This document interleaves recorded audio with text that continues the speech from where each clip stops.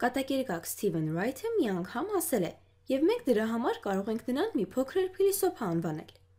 Սև խոռոչներն այն տեղերն են, որ Աստված բաժանել է 0-ի վրա։ Տարօրինակ է, բայց շատ տեղին է ասված, դիպուկ է։ Սև խոռոչները սահմանված չեն ֆիզիկայում, և մաթեմատիկայում 0-ի վրա բաժանելն է չսահմանված։ Եվ շատ տարօրինակ կարող է թվալ, եթե մաթեմատիկայում ասեն, որ ինչ-որ բան սահմանված չէ,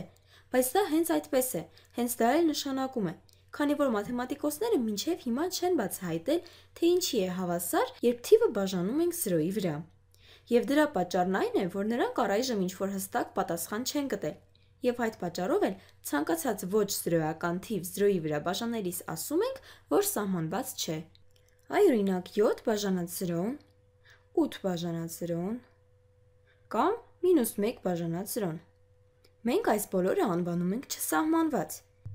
Լավ, եթե նույնիսկ դրան սահմանում չկա, եկեք գոնե մենք մեզ համար փորձենք հասկանալ, թե ինչ է ստացվում, երբ ոչ զրոյական թիվը բաժանում ենք 0-ի վրա։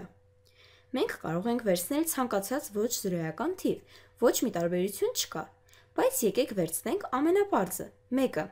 և քանի որ սահմանված չէ, թե ինչ ենք ստանում 0-ի վրա բաժանելիս, վերցնենք 0-ին մոտ դրական թվեր։ Բաժանենք 1-ը 0,1-ի վրա, գրենք 1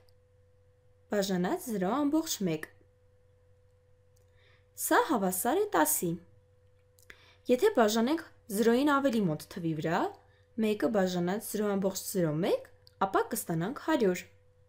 Եկեք էլ ավելի մոտենանք 0-ին, 1-ը բաժանենք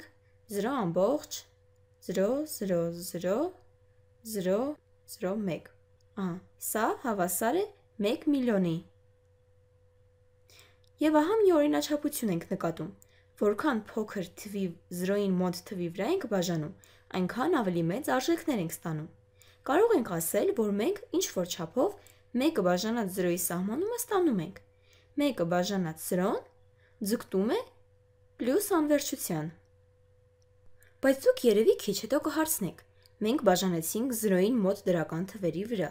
իսկ ինչ կստացվի, եթե բաժանենք 0-ին մոտ բացասական թվերի վրա։ Եկեք դրանք էլ փորձենք։ 1 բաժանած -0,1 հավասար է -10-ի։ 1-ը բաժանած -0,01-ը հավասար է -100-ի։ Եվ 1-ը բաժանած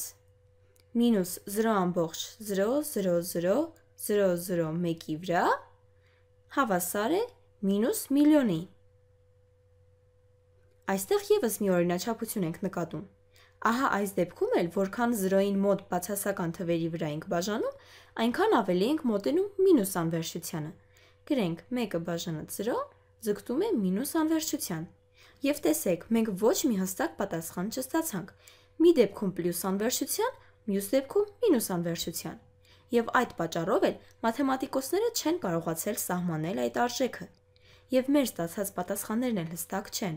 Դրա համար ավելի հարմար է ասել, որ 0-ի վրա բաժանելիս սահմանված չէ։